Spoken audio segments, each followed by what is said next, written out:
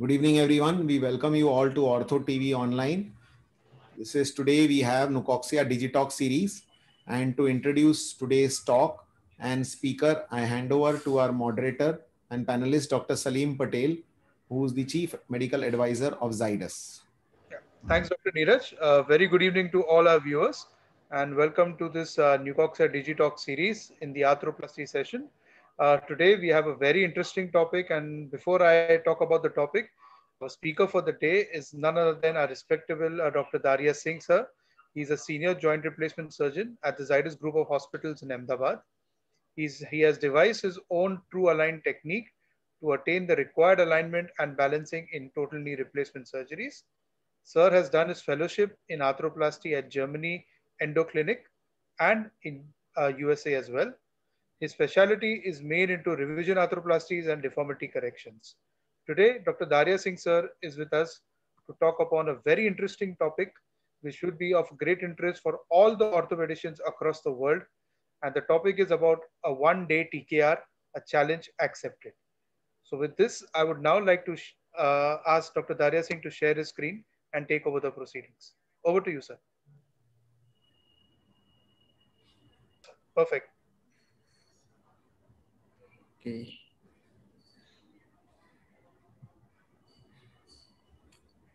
Thank you, Dr. Salim, and thank you, Dr. Neeraj, giving me opportunity to present my views on one-day knee replacement surgery. Totally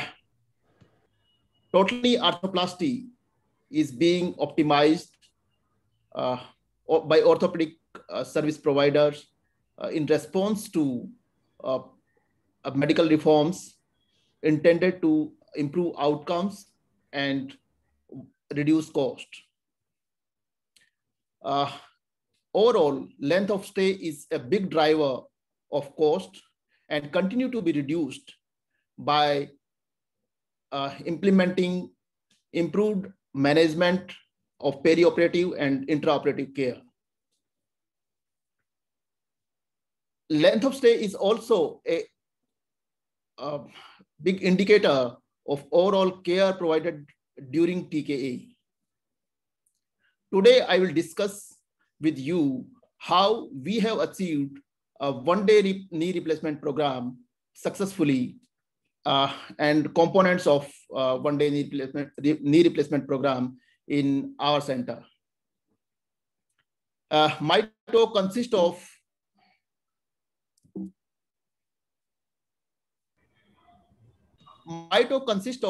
what is one-day TKR, how to achieve it, whether it is safe, whether it is effective, and the last, what is the conclusion.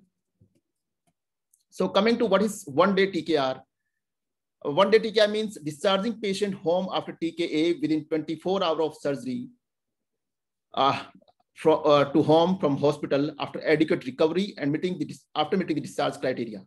It is aimed to reduce possible 30 days readmission and unplanned OPD visits.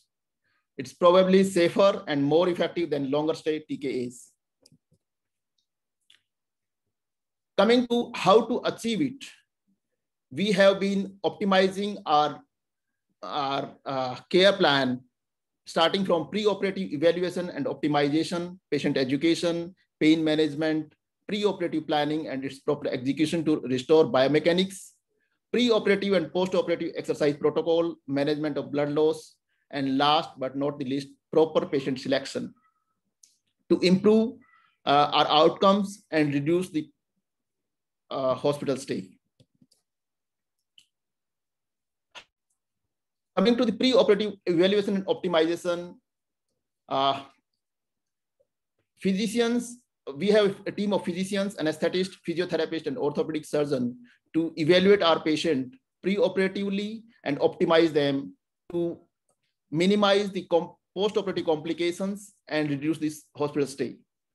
Specifically, regarding antihypertensives, we switch over from ARB and AC inhibitor to another class of medicines to reduce the risk of acute kidney injuries.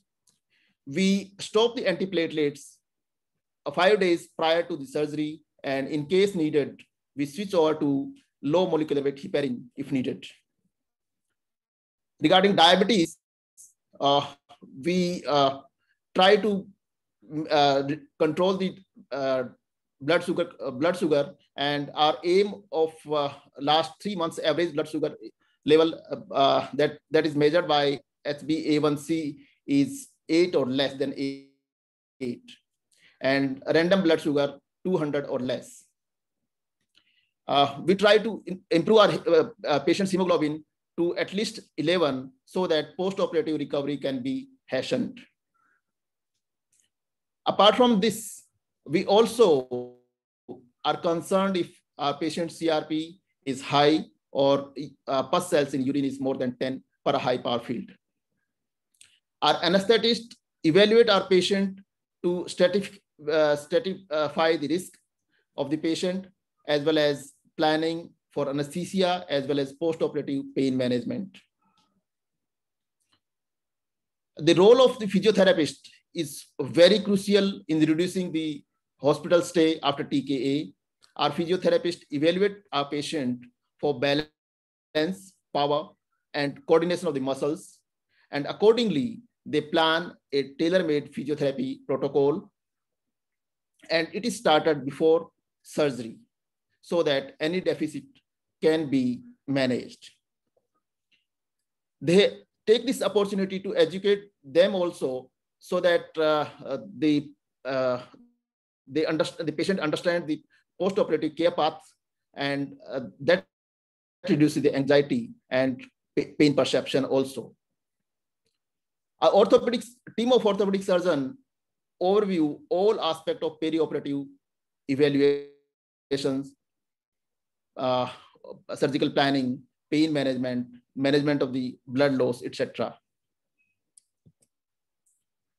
Coming to the most crucial and important aspect of which is a very essential for hastened recovery is pre-operative planning and its proper execution to restore biomechanics. Restoration of the biomechanics is essential prerequisite for faster recovery, better functional outcome, and a longer prosthetic survival. When I say restoration of biomechanics, I mean mechanical axis should be neutral post-operatively. Femoral component should be implanted 90° to femoral mechanical axis. Tibial component should be implanted to 90° of tibial mechanical axis in frontal plane. If we talk about sagittal plane, the tibial component should be implanted 5 to 7° posteriorly tilted, and femoral component should be implanted so that it restore the posterior offset, as well as the anterior flange of the femoral component should be either parallel to the anterior femoral cortex or make an angle of up to 5° of flexion, not more than that or less than that. And if we talk about rotational plan, it should be neutral. It should be parallel to the epicondylar axis in case of femoral component, and in case of tibial component, it should align with the anterior-posterior axis of the tibia, proximal tibia. Various surgeons and various centers use different techniques to achieve a desired alignment, like navigation, patient-specific jigs, robotic surgery, etc. However, we at Zydus use our own technique that we call as true align technique to accurately align limb and prosthetic components. And with the help of this technique, we are able to achieve a precise alignment in more than 97.5% patients. We also studied this technique, validity of this technique in 245 patients. And in this study, we found that our technique is reliable and reproducible. Coming to the very crucial aspect of the shortened hospital stay is pain management. Adequate pain management during perioperative period is very essential for faster recovery. Pain is not only a unpleasant sensory and emotional experience. it also affects many other systems. It affects control of blood pressure, it affects control of blood sugar, etc. So controlling pain during post-operative period is very essential for a shortened hospital stay after TKA. We intend to reduce post-operative pain to 3 or less than 3 on a visual analog pain score by employing various modalities. As you know, pain is a very complex, pain has very complex physiology, and pain perception is still hardly understood. And it has many aspects. So we employ many aspects to manage it, like patient education, precise alignment and adequate ligament balancing, adequate analgesia, and physical modalities. Patient education is a very helpful tool to reduce the postoperative anxiety that may lead to enhanced pain perception. So reducing the anxiety will reduce the pain perception by the patient, thus requiring lesser pain medications and lesser side effects. Similarly, precise alignment and adequate ligament balancing will reduce the injury, soft tissue trauma, and also lead to lesser pain postoperatively, thus requiring lesser pain medications and lesser side effects. We also employ adequate analgesia. We start this analgesia before surgery and continue through the surgery and postoperatively.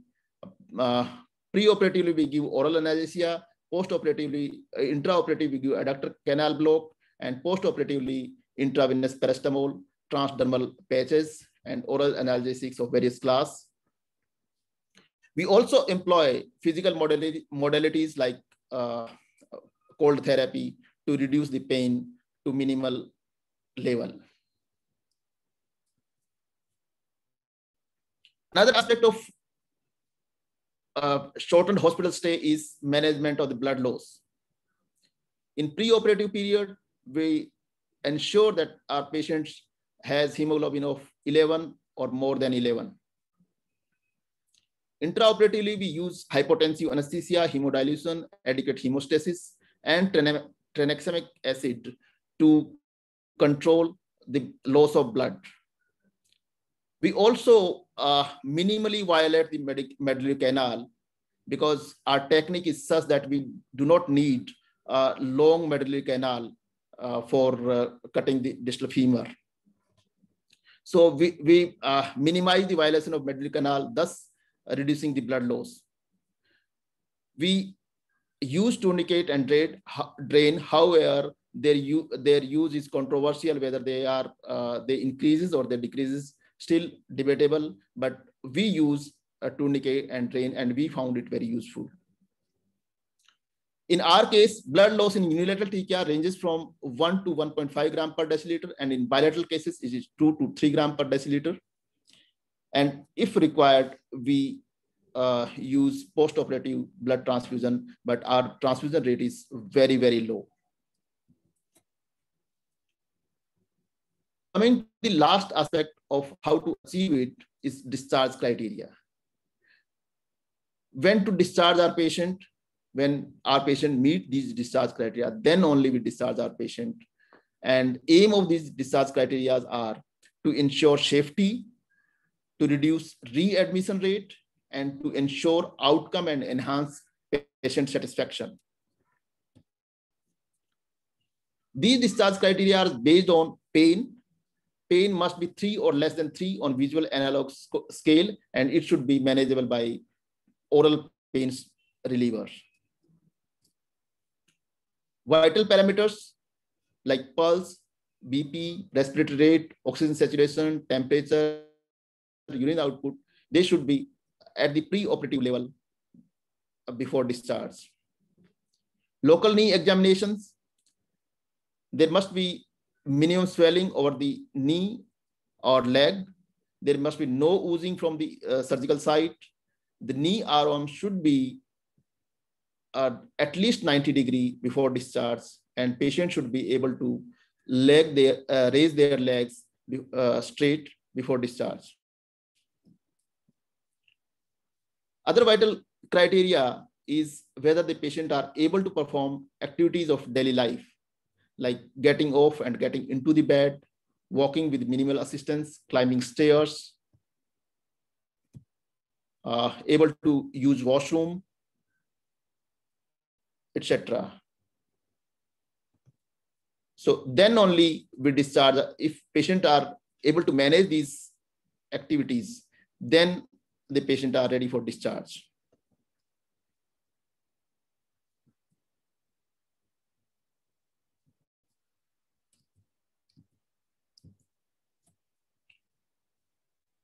Another vital criteria for discharge are change or deterioration in medical comorbidities. If these are there, then we don't discharge our patient. If there is underlying life-threatening medical condition, then also we don't discharge our patients.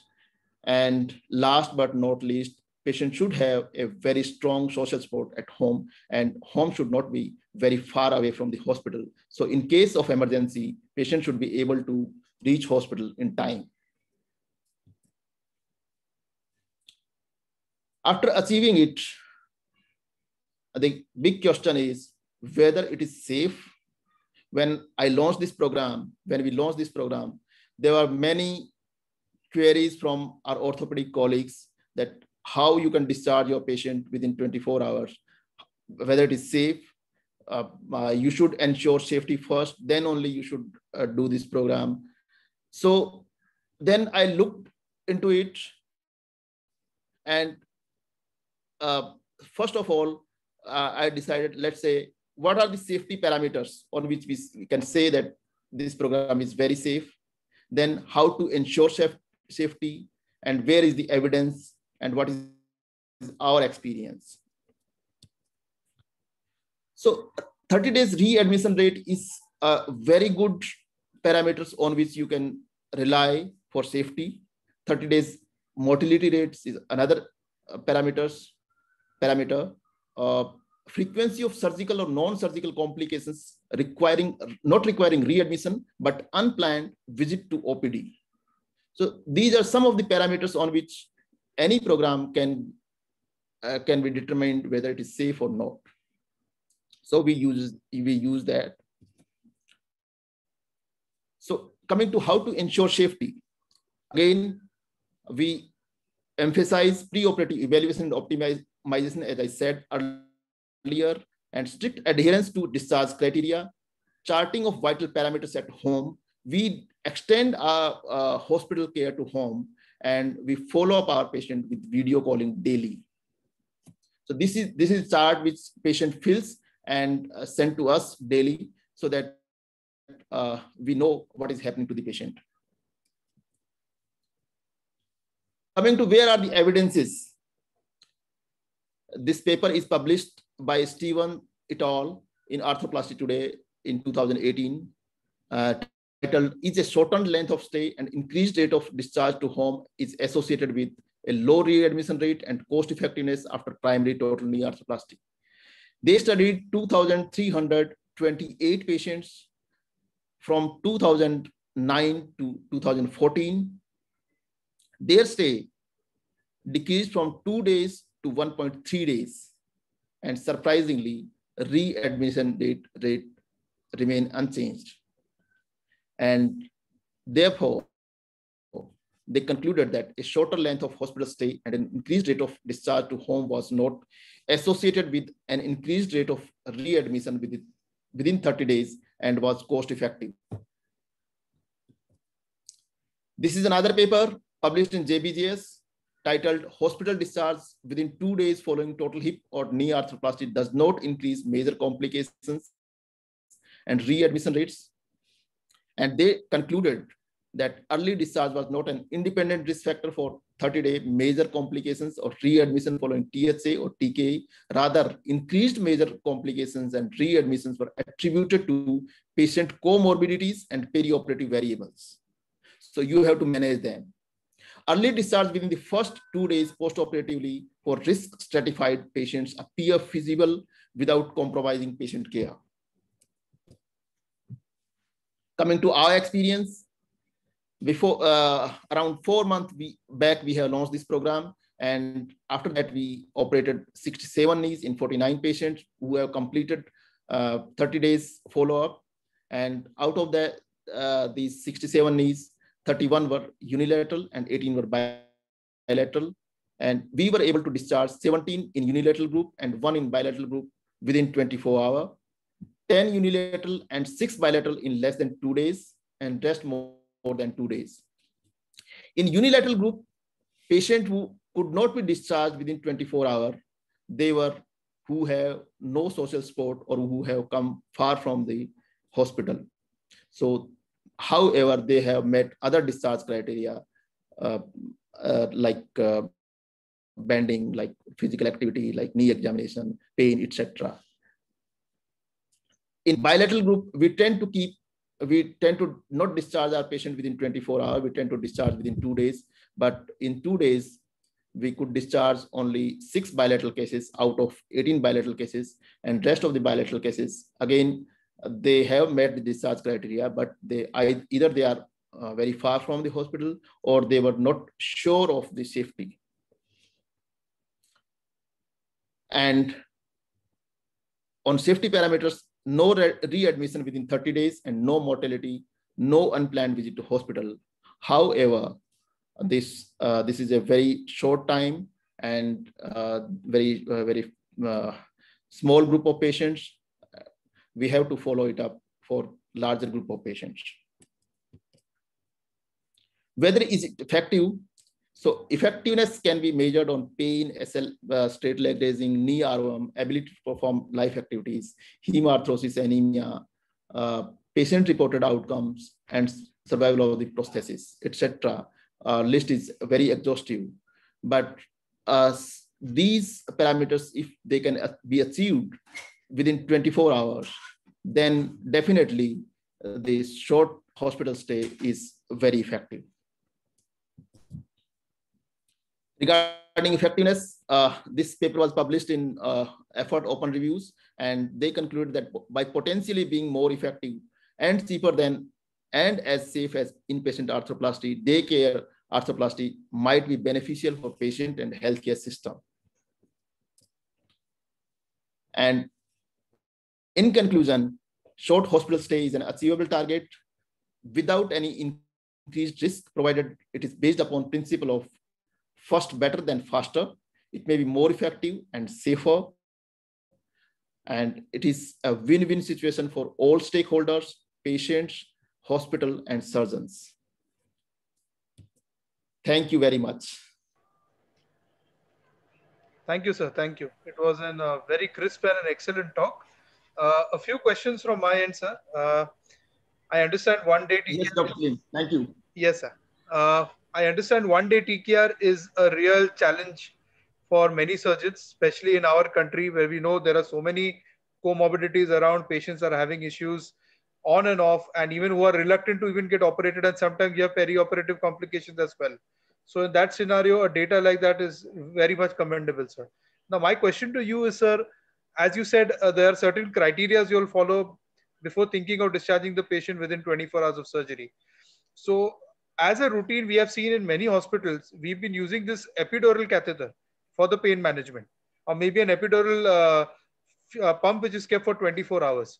So do you all think that it is good enough to keep an epidural catheter in such patients, or even without that, they're very well manageable? So that is one question towards you, sir. Dr. Salim, this is very relevant question. In fact, we were using epidural catheter for quite a long time, and now we have stopped using it because epidural basically prolongs the hospital stay. When you are using continuous epidural infusion, there is hemodynamic instability. It can also cause retention of the urine and so on. So that's why we have stopped using.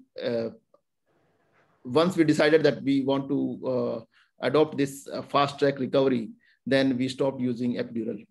Right, sir. Excellent. Secondly, sir, about the patches you have spoken. So do you use opioid-based patches or just diclofenac patches? What are your No, preferences? opioid, buprenorphine. Buprenorphine, right, sir. And how is any side effects that you encountered when you Nausea and vomiting are very frequent side effects. Apart from that, there is no side effect which I have observed in this group of patients. Right, right. Another question, sir, regarding to the rehab protocols. Since you are discharging the patient in 24 hours, and as you said, patient should do bedside sitting or even staircase climbing and walking a bit in the wards. So what are the instructions you'll give to your physiotherapist? That we need to mobilize them as early as possible. So what are the protocols in this? So that's what in my talk I explained that role of physiotherapist is very crucial, and we send our patient to physiotherapist before surgery, and before surgery they start doing exercises. So before surgery, physiotherapist evaluate regarding balance, power, coordination, etc., and accordingly they make a tailor-made exercise program, and they start doing exercises before surgery. And once they understand, once they start doing exercises, and then doing it post-operatively is very easy. Right, right. So that's what we follow. Right. Yeah, Neeraj, over to you. Sir, a very good technique. Actually, this must have been really a boon for people who are doing it like you in COVID situation where patient doesn't want to stay for 3 to 4 days in a hospital. And if all of us can learn this, maybe we can tell the patient and do more TKRs. So anyways, my patient still goes on the 4th or the 5th day. I don't do much TKRs, but I have few questions. What about the dressings and drain? Do you keep any drain? Yes, I keep drain, as I told you in my presentation. I keep drain, but I remove in the evening of the surgery. And I found that removing in the evening of surgery does not increase the chance of hemarthrosis. But during that 5-6 hours, usually the blood loss is 100 to 150 ml. So 100 and 150 ml blood that these drains, and then I remove them. And do you do the closure after the tourniquet release or before the tourniquet release? No, before the after the tourniquet. Closure, first closure and then tourniquet release. Okay. And you use the tourniquet in almost all the cases? All cases, all cases. First I tried without tourniquet also in a separate group of patients when we were conventionally doing 3-4 days stay. So in that I found that the blood loss is more in comparison to tourniquet. But this is controversial because many surgeons say that many surgeons and many studies indicate that blood loss is less than if you don't use tourniquet. But in my experience, I found that without tourniquet, blood loss is more. Okay. And so when do you call them for the dressing, or do you do their dressings at, do you send someone to do dressing at home? So first dressing after 6 to 8 hours, second dressing for drain removal, second dressing before going home, and then I send them home. If dressing is required, let's say some oozing or something, then either I send someone or I call them. Otherwise, I don't do dressing after that. Otherwise, I call them after 7 days for suture removal. I remove sutures after 7 days. After 7 days, you remove the sutures. So do you use any special type of sutures or staplers only? Staplers only. Okay. And what about the patient's post-operative cooperation for physiotherapist? So you appoint the physiotherapist or the patient chooses their own physiotherapist? Yes. Again, this is a very relevant question.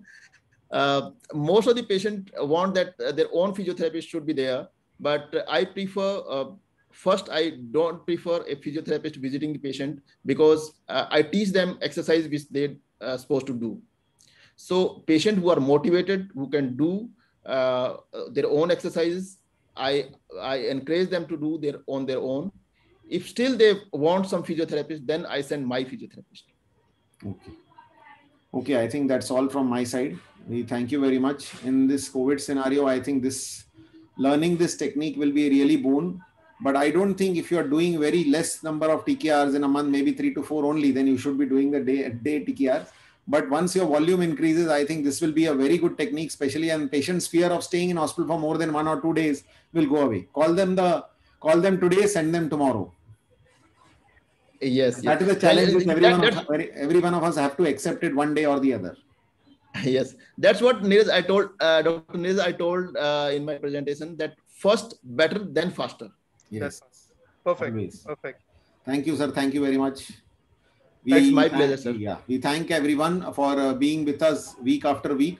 This is the longest running series on Saturday 9 p.m. Since the lockdown happened, since April, all the viewers are with us on Saturday 9 p.m. joining us week after week and seeing these videos. And these videos have a very high rewatch value. So when you want to do a TKR, you can come back and see us again. Thank you, everyone, and good night. Thank you, sir. Thank you. Good night. Thank you.